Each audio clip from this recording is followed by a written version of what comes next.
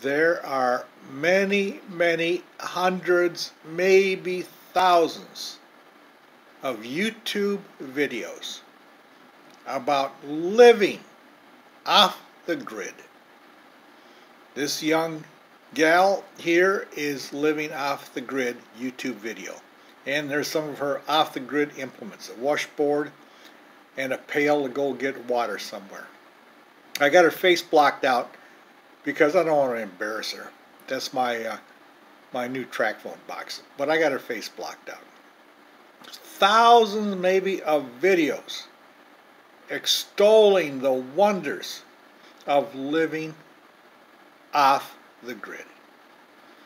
Well, it's about time somebody like Quartytypo makes a video, which I'm doing right now, about how wonderful it is to live on the grid. Yes, not off the grid, on the grid. I love living on the grid.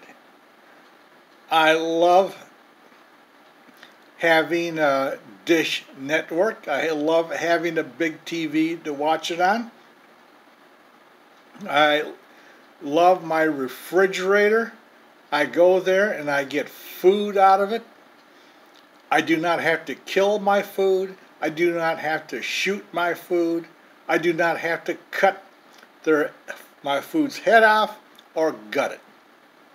I love living on the grid and just going to the supermarket and buy my food. And I love living on the grid when all I have to do is go to the wall and switch my lights on. And when I'm tired of the lights, go over to the wall and switch them off. That is the beauty of living on the grid. And then when I want to cook something, I go to my stove or my microwave and I heat up or cook whatever I want to eat. I love living on the grid. And I do not make my own clothes. I do not make my own clothes. I live on the grid. I go mostly online and buy my clothes, except if I go to Walmart and get my favorite shoes or tank tops or a bathing suit. But that's part of living on the grid. Going to Walmart is full of on-the-grid livers. So it's about time somebody made a video about the wonders and beauty of living on the grid. And you see this washboard? No, I got a washing machine and dryer. You see this pail here? I just go to the faucet and I turn my water on.